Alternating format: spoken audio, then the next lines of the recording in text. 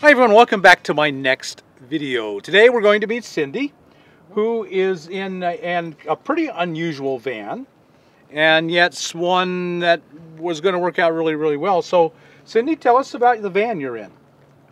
Well, this is a 1997 Dodge B3500 one-ton van that originally was made in Canada. It was sent to Anaheim, California and converted to what is called the Wide One. They were made from 1992 to 1997, and I have a 1997. This particular van was made for Phoenix Dial-A-Ride or Valley Transit, hence the V's all over the van, and that's the colors of the Phoenix Transit van. I, however, purchased it in Minnesota because it didn't have any rust. So it's made its loop from Phoenix to Minnesota back to the desert. And it's a perfect van to live in. Oh, absolutely. It's 7.5 feet wide outside, 7 feet inside width-wise.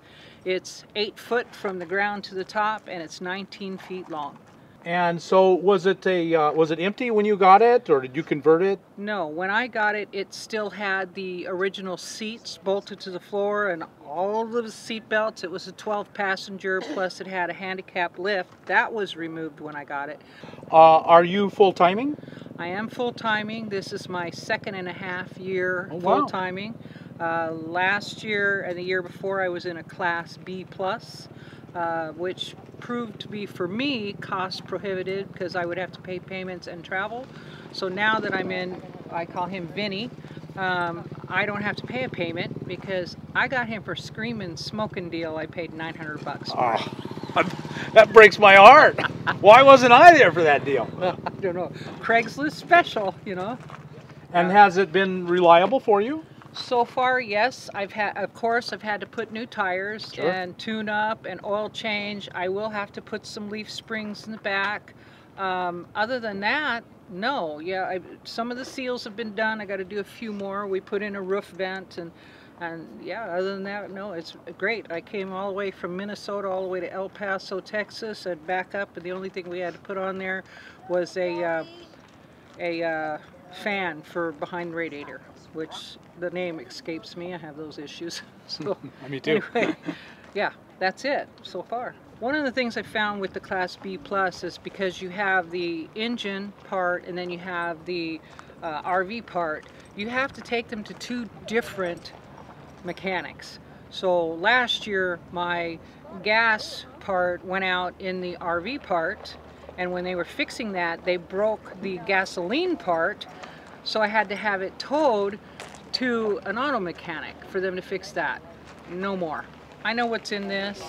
This breaks, it goes to the Dodge dealer or whoever to fix the motor, and the rest of it, whatever. Yep. It's on you. You did it. Yeah. I know what's in it. I know how to fix it. And how did you end up on the road 2.5 years ago? I'm disabled. I use a wheelchair about 75 to 80% of my time. I don't walk very far. I'm parked really close to main camp right now, and I do run a generator. So please forgive me. I do talk to my neighbors, let them know right up front I got a generator. But I watched my mom die in 2012, and she sat in front of her window, and she loved to travel, and her life slipped away, and she never got to go anywhere. And when I started using a wheelchair more and more, I said, that's it. I'm not sitting here and dying. I'm getting out of here, and I'm going to hit the road. And I left, and I sold my house, I sold everything we had, I sold my dog business. I'm a certified service dog trainer, and I sold the business and got on the road, and I've never been happier in my life. And physically, the less stress, I've gotten better where I can walk a little farther. I don't have as many episodes where I lose leg function completely. I worked in a materials testing lab for years, and so I had some chemical issues, short-circuiting issues. So, yeah. So you have found that this life has made you healthier? Yes, I have. I can honestly say that, yes. Because of the lack of stress and the ease of life. And if you don't feel well, shut the door and lay down. Yeah. Yeah, I love it. Yeah. Yeah. Well, would you mind if we took a look around? Sure. Let's do that. First thing I'm going to show you is Vinny's bling. How to get bling for Vinny. Last year you had someone on your channel that bought stickers from hippiemotors.com. So I went and got my fairies. I have the fairies on the front and I have one on each side, and they match the color of our van. Very nice. I think those are really cool. Very personalized. I like them, Yeah. and they do a good job. The second thing was to get the mount done for the generator. We lock it on, and I have a metal cover that covers it. The generator, Vinny runs off generator, shore power, and can run off solar. I have solar on order, but I've already did all the work inside to get the solar done. I just got to get the panels mounted. The generator I use is a Ryobi, and it's super quiet. We can talk real close to it, and it's very, very quiet. I do talk to my neighbors, like I said, and tell them I'm running a generator. I made the cover for it. Nice. They don't come with the cover, but that's nice the cover. Ryobi. Yeah. I love, Ryobi makes great stuff. I'm They a big do. fan of Ryobi. I love Ryobi. Yeah. I do travel with a 6x12 trailer to pull my wheelchair, my recumbent trike, and my Vespa, and a kayak. So I like to keep as active as I can, and all of my toys have been modified for my physical disability. Love to get around on that. This is the back here. Wanted to show you that we've got a backup camera that we installed at the van build this November. Put some of these in the back door, both sides. And this is our storage area. Lots of storage. Lots of good storage there. Easy to reach from back here. Yes. Won't go flying in the case of an accident. Nope. I'll show you my side ferries. Oh yeah. With the dandelions that go up and around in the different colors so that they match the van. And we have a stained glass window. This is the only window on the van that was not tinted, so we put stained glass. You can't see inside, but right now there's Reflectix to protect a refrigerator. But this used to be the wheelchair lift panel, and I have put in shore power. So Very I can nice. plug in anywhere I want. On this end I have a standard plug. On the other side I have a standard 110 receptacle. Very nice. So I can put 2 plugs into it. That's my shore power. And remember, I did all this, so I'm not a professional. This is the wire from the generator coming in. It also attaches to another 110 receptacle. And I made the receptacle for this one brown and the shore power white, so I don't get confused where I'm plugged in. Under here is where I store all my hoses, wires, clamps, you name it, goes under the steps. We're going to be putting in batteries right there. I just had that put in. It's a big box to put in 4 golf carts. Right now the batteries are under my bed, and we're going to move them. The weight's too much in the back of the van, so we're going to move them forward. Vinny came with different seats up front, so I found these 2 nice flex steel seats at a junkyard in a Ford F-150 conversion van, and they have a swivel. So I asked a welder to weld them in, and he was gracious enough to weld them in. So I have swivel seats up front, and they were in very good condition when I bought them. So, and they're purple, and they match the van really well. Was this the color of the van when you bought it? Yes. Oh, you had the V. Yes. So it did, yeah. I didn't change a thing in the color. I don't know if you can see it or not, but I drive with hand controls because my legs don't work, so I use hand controls. And then that little tank up front is my little propane tank for my little buddy heater. So that's just a little 1.5 galloner. Love it. And then I use Ryobi fans to circulate the heat and circulate the air. It's real important to circulate the heat because then it's evened out all over. There's my Ryobi, not Ryobi, but little buddy heater. Also have an electric one back there, and I've made all the covers for them. So you do occasionally stay in parks? So you Occasionally, yes. I can hook up in a park. And I found this at a consignment shop. It's a buffet. It dates back to the early 1900s. Oh my, it's pretty. It's very heavy. So watch your weight. That's one thing I learned. But it gave me my 5-foot countertop, which is more than I had in my B+. Way more. Way more, yeah. And to make it more efficient, I built in my stove. Look at that. How nice. So I can cook there and use this whole countertop. Just shove it out of the way. And then it rolls right back in. Couldn't be any simpler. And my pots and pans. Storage underneath. Beautiful. And I did not build in my sink because I use the wastewater. I use the wastewater for my toilet, and so therefore I have very little wastewater, but I still have this countertop I can work off of and do what I got to do.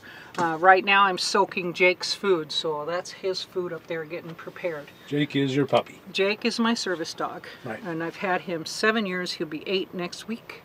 Then I put in this pegboard. This whole van is fiberglass, so you can't drill into the fiberglass. Right. So I glued 1x2s behind it, and then screwed the pegboard into the 1x2s. Found these wonderful baskets that hold everything. A little metal tray for my spice racks, and voila, everything's handy and out of your way and does not fall off when you're driving, even on these bumpy roads. It's pretty cool. And then I built all of these little cabinets with the fishnet and the bungees, and then put in all these little jars for canisters. So that's my kitchen area there. Very efficient. Now this side over here is kind of like my pride and joy. This is our bathroom. This is what I call a dry toilet. It has a urine separator in it. So I used a dog dish with a drain that goes into a jar, and then it's sitting on top of a 3-gallon bucket, but the dog dish is bolted to the bottom of the lip here, or this wood, so when you lift the lid it stays attached. You don't have to worry about it. And I can open the bottom to see what's in my jug so I can drain it and get rid of it. And then I used to use a little stool right here, and I fell off and got a concussion, so I built a box, right. and the box holds all the media for the dry toilet. So that's coconut core, and that is pine shavings, and that's where your paper goes. Underneath is a big pan. I'm not going to take it apart, but I will show you this pan. Mm-hmm. That is my shower tub. Okay. And that pulls out into the middle of the floor. And I just released a video on my shower system. Tell us your YouTube channel. It's Traveling with the Graham Cracker, and Graham Cracker is spelled G-A, oh I can't. Should be G-R. G-R-A-M-K-R-A-C-K-E-R. I'm sorry, I have TBI, I have issues with spelling. I am an engineer and I can't spell. So anyway, this system up here, the shower system is bungeed, and I can take the bungee off and pull this shower out to the middle of the room, and now I can shower in my van. And I use the pumper system for water. And you stand in your... stand right here. Which has tucked away until you need it. That's right. This is nothing more than a PVC tube. 2 foot by 2 foot PVC. Right. And with a ring, and then the rope here that keeps it stable. It doesn't slide around. I've used some broom hooks in the back to hold it to the wall. And then when I want it out, I just pull it out and slide it out in the middle. Right, and it just slides out on this. Yep, right on that pole. Out into the middle of the room and away. Yep, my own design. Brilliant. That's a brilliant design. Ultimate in simplicity, and yet works perfectly. And I have, back here, I have a charging station for my electronics. Which we all have to have. And this would be for shore power or generator power, this bar. And this bar here is battery power. So we also run off battery power in here. And right now we're running off battery.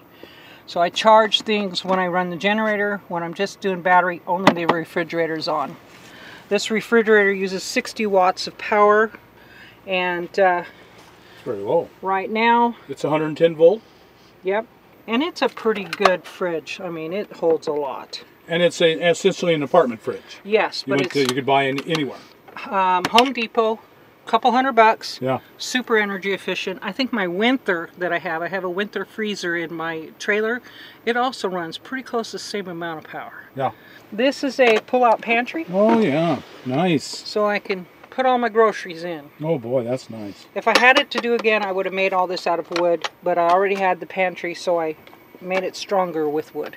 We have a bookshelf here, and to save space, I've put these little switches, and you can lay this down, and now you can bring out the big books. You don't have to have space above, you just slide them out. And then my closet, that's also over the wheel well, and then laundry. And this is a full-size bed. We bought the bed frame from Walmart. It's one of those Z frames or whatever they're called. And then I built it up higher on a wooden frame so that I would have storage underneath. And I have drawers down underneath on this side and drawers on this side. And my inverter in the middle.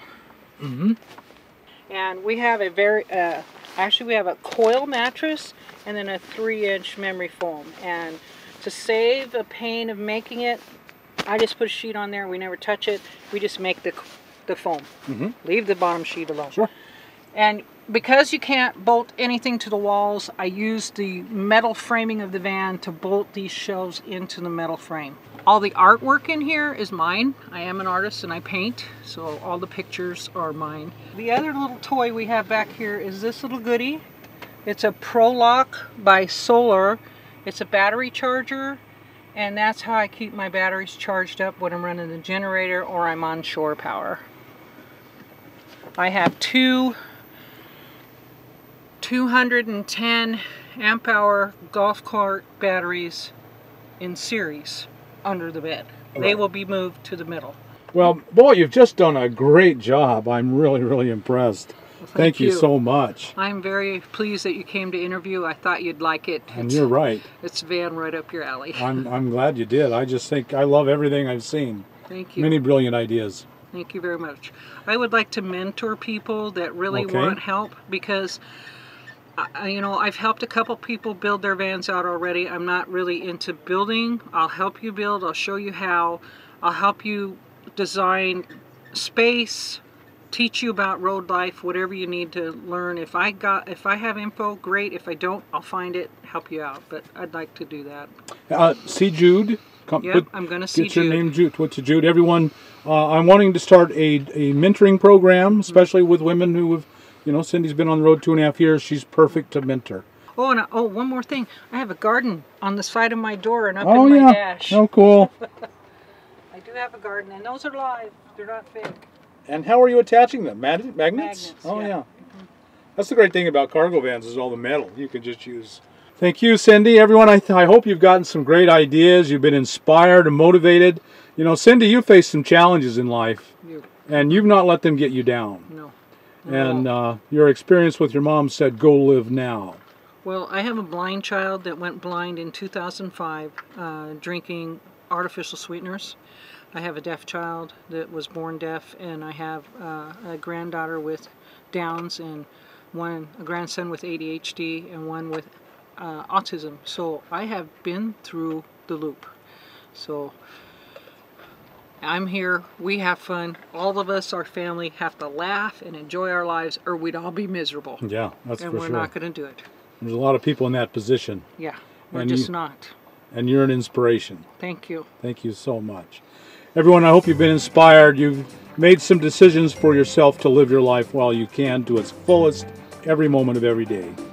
If you have, like us on YouTube, subscribe to the channel, and we'll talk to you later.